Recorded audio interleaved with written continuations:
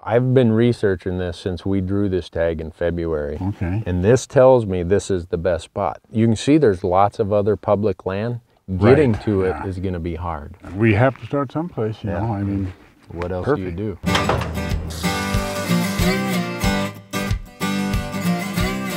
We don't want to bring too much meat because we're counting on tenderloins. No guides, no outfitters, no baiting, no high fences, and no high dollar lodges. This is real hunting here, a true on your own adventure in the lands first preserved for us by the great Teddy Roosevelt. Randy Newberg is your average hunter. He has a job, he has family responsibilities, and he loves to break away and hunt. He's one of you, the one who knows the outfitted hunts featured on those other hunting shows are afforded to only a small minority of hunters. Randy's on a quest to bring you the true hunting experience, the tough way. The way that over 90% of American real hunters do it. It's reality at its finest. Hardcore, no shortcuts, hunting boiled down to the main essentials. Man against man against nature, and man ultimately against himself. Randy is hunting with his uncle, Larry Stickler. They have a family pact to get together at least once a year on a hunt. This time, both of them have an elk tag for the same area.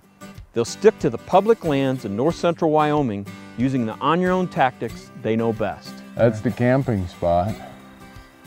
Okay. And from there, coming out west to hunt on your own, you need to be a map reader. You can learn to read maps at home whether you live in Montana or whether you live in Pennsylvania.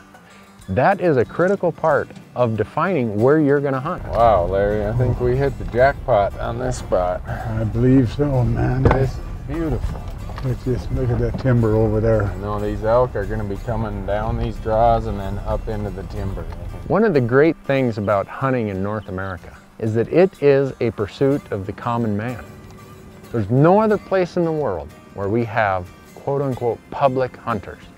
No place where we have vast tracts of wild land with wild animals, where the man of common means can come and hunt without restriction, without paying a huge fee. Because we're on the crest of this ridge, and if that wind comes screaming, we need these trees for protection. So looks right to me, right here. I say we go right there. Hopefully we didn't forget any components. Your long end, yep, goes in just like that. When you come out west to do an on-your-own hunt, you want the best tent you can find. The Colorado tent from Denver Tent is that best tent. They've been here since 1890. They make the highest quality tents I know of, and they make them right here in the United States. The quality of this tent is a reflection of the people who build it. The average employee at Denver Tent has 25 years experience. They're hunters, they're sportsmen, they know what we're looking for in a tent. From my experience, spending many, many nights in a wall tent, I can tell you a quality tent when I see one. And I've never seen a better quality tent than the Colorado tent made by Denver Tent Company. Wyoming kind of has the stepchild reputation for its elk hunting. It doesn't have the glamour of Arizona, Utah, New Mexico, Nevada. It's got some unbelievable elk hunting. Here's tomorrow. Would you shoot that biggest one? Biggest one I'd take. Okay. But you know, I'd like to get a little closer, but he looks pretty good, but I'm not sure. Okay. We can solve that problem by this. I promise you, if I see him tomorrow, I'll shoot him. Okay. Then I don't want to put you in a dilemma. Long grunt to get in here, but I think we're going to have it to ourselves. So, well, I'm going to flip the coin, and the winner gets to pick if he's shooting first or second. There you go. That's fair. Heads. Ooh, I got to shoot first. There we go.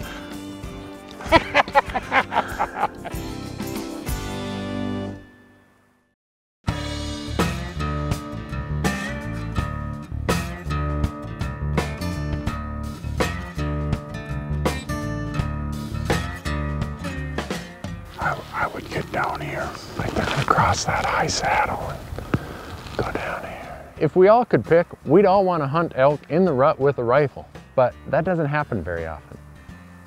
Rutting elk are so much easier to hunt. They're so much more vulnerable because they're active and vocal. After the rut, it's a cat and mouse game. What are they doing? You got to go and anticipate what they're doing. You can't rely on vocal sounds. Hunting elk in the rut and hunting elk out of the rut are almost like hunting two different animals. In this hunt, we're hunting the very tail end of the rut, almost out of the rut. And we had to gear our minds for this completely different set of behaviors and plan accordingly. Don't know what you do about that. We're on public land. There's about 40 elk over there. Nothing you can do. There's 2 hunters below us. There's 10 hunters to the right of us. Last night when we scouted here, we were the only people in here. We had a bull come right up out of this bottom and look at us at 100 yards. Had another hunter walk up behind us. Off he went. Oh well. The good part would be is if these other hunters go up that ridge and bust them up, I'm thinking they would come right down to us. Ooh, there's a big wide bull with them. Holy cow, there. Let's see what they do. If those guys spook them, there is a big bull in there. Uh-oh, they're scattering. They're coming this way. Get ready, Larry. Oh! Oh, here he comes. Get ready. Get ready. Oh. Get your rifle ready. See, I'll tell you. he's coming this way over here. Oh, he is wide. There he comes. This way. Take him or what? Do you want him or not? He's got to come through. He's 170 yards away. Hold on. Just wait. Oh, yeah. Oh, Here he comes. Just wait, he's coming up. oh, yeah. We don't want him to jump that grazing fence because it's steep down there. Here we go. You ready? I'm ready. Take Okay. him when you're ready. Right there. Ooh. Holy cow, Oh, you yeah. got him! I don't see He's it. down. You drilled him. He's laying right there. Is he? He's dead right there. I've been on guided hunts, but most of my hunts are on my own. All I can say is, if you haven't done it on your own hunt, do one. You're gonna get the fullness of all the other aspects that a guide or outfitter takes care of that add a whole lot more to your hunt. How's that for a public land bull, huh? Yeah, huh? Wow. If he would have got over that fence, he would have run right down in that hole and we would have had to chase him down there. We'd never caught up to him. No chance. Never. When I cow called him and he came up, you had about 1 second. Yeah. And he was right there in that low spot in the fence. He was gonna hurdle that and we would have, I mean, there's no way we could catch him. He'd run down the, well, look how long he came over here. In less than a minute. Yeah. On a dead run. I was surprised when you called him that he stopped and said, hey. He stopped right here and he walked right up along the fence. I know. The odds of harvesting a bull on a public land hunt in Wyoming are about 1 in 3, which is unbelievable compared to a lot of other states. A lot of other states, those odds are 1 in 10, 1 in 8. Here it's about 1 in 3. Do it. Come and do it. I classify this as a trophy on public land. We went out here, we didn't know a soul or where we were gonna hunt. Last night it looked like we had it all to ourselves. Show up this morning, we had 5 guys had it right exactly where we were gonna go. And we still come out of it with a bull. Can't beat that. 4 hours of hard work later. Yeah, This is what we live for. I know. I don't know about these hills though. If he would have made it over that fence and you would have shot him, you'd be carrying him yourself out of that hole. I'd have sold them to somebody. I can see this is going to be tough hauling with you. I can't imagine. We'll just take it. We got time, so We're gonna have to, because I'm about shot. yeah. We're just about there. Yeah, right. Right. Half a mile. A guy with weak knees would want to have a brace in this country. Ah! Woo! I see a car. Hey, Holy mackerel. heaven just a few steps away. Thanks for not leaving me down there. I wouldn't leave you. I don't know what I'd do with you, but I wouldn't leave you.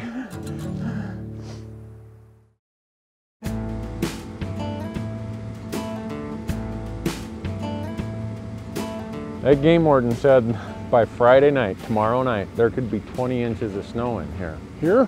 Here. Oh. And if it is, there's no way we can get out of here. You could easily let your mind bring you down when you have to break camp and reset camp and move and change your plans and strategy. But that's part of hunting, whether it's elk hunting, when you're at home whitetail hunting, guess what? Things change. Out here, things change. Because it's an hour drive minimum just to get to the nearest road. And all reports are that even the nearest road is impassable when wet. You know, Larry, if we were guided, the guide could take care of all this. Snowing now. The game wardens try to get everybody out of here. And I don't know if he's just making it sound worse than it is, but they're saying 12 to 20 inches of snow in the next 24 hours and can't take the chance. We got to get out of here now. Wow, look at these snowflakes. I think 6 inches might be out of the realm. It might be 8 or 10. This might go down in history, Larry, as the shortest elk hunt on record that had success. I would agree with that, with success. Giddy up, go, Daddy. Giddy up, go. Let's get out of here. Holy.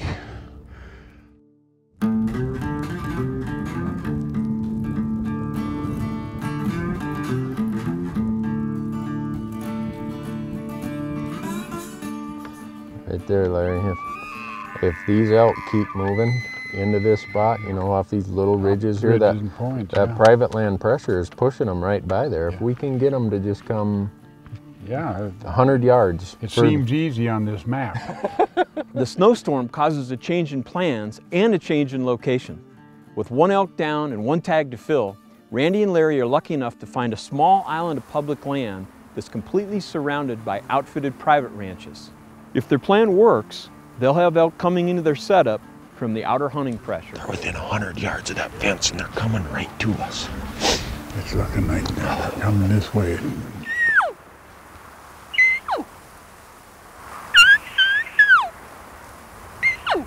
That ranch, it has guided hunting.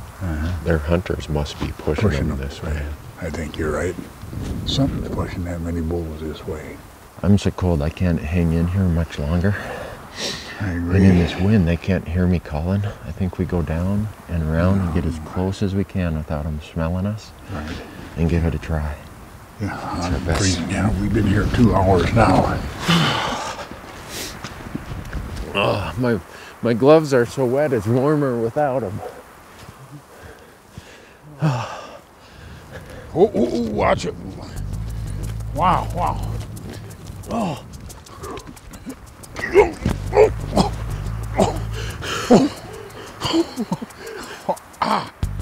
It's supposed to get worse today.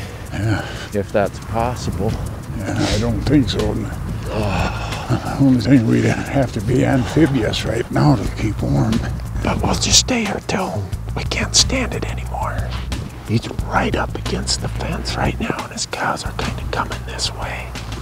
He's getting a lot closer. Those cows will jump the fence, I'm sure he will.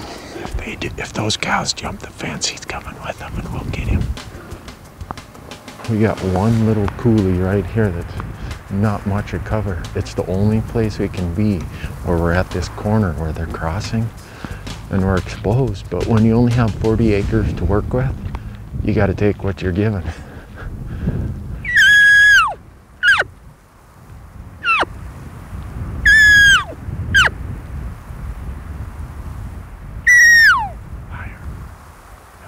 He's just standing there looking at us. No, he turned, dang it. If he would come this way, 100 yards, I could shoot him. But I can't shoot him on private land.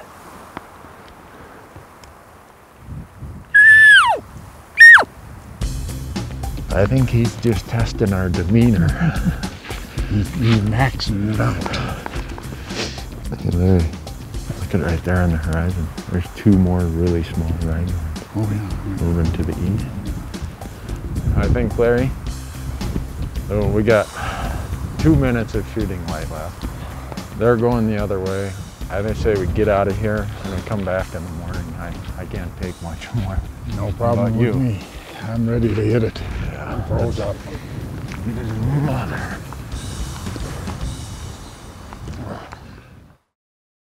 Looks like the weatherman knew what he was talking about. Oh, it don't look good. It looks cold out there. You got your mucklucks on, Larry? Yeah, but I don't know if that's being prepared enough. I think we got maybe 2 or 3 inches, Larry, but It I looks bet like up it. in that mountain where we were camped, there's a foot or 2. I'll bet you there's at least a foot.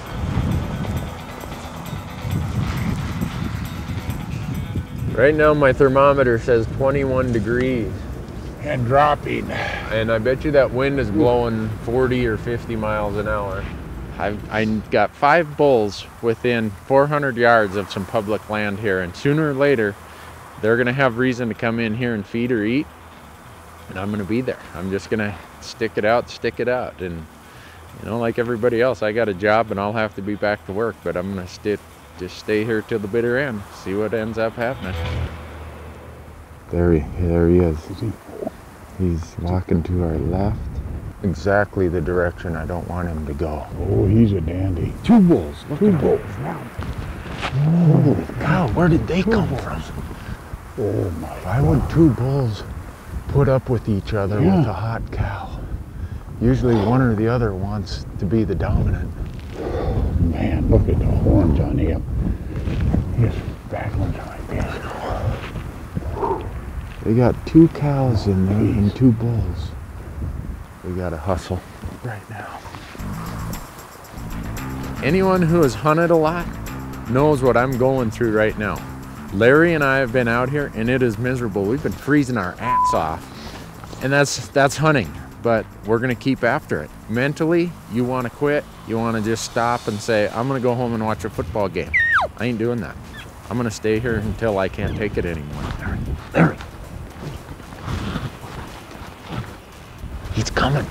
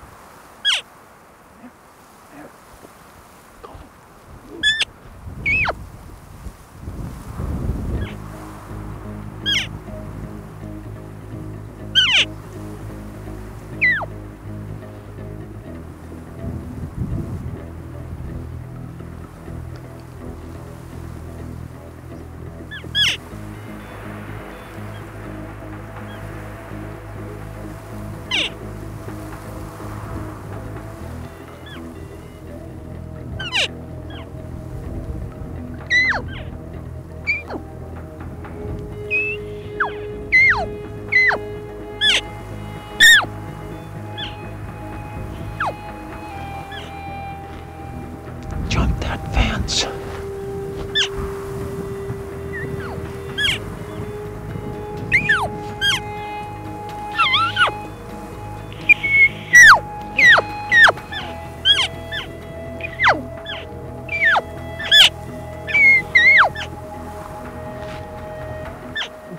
$122 yards. He stood right there looking at us.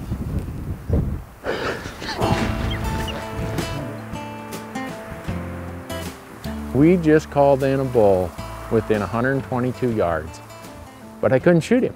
He was standing on the fence line between public and private, and he's standing on the private side. I had to let him go. As hard as that is to hunt for 5 days, work that hard, endure these miserable conditions, it's just the code of ethic that hunters have to have. You have to respect private property.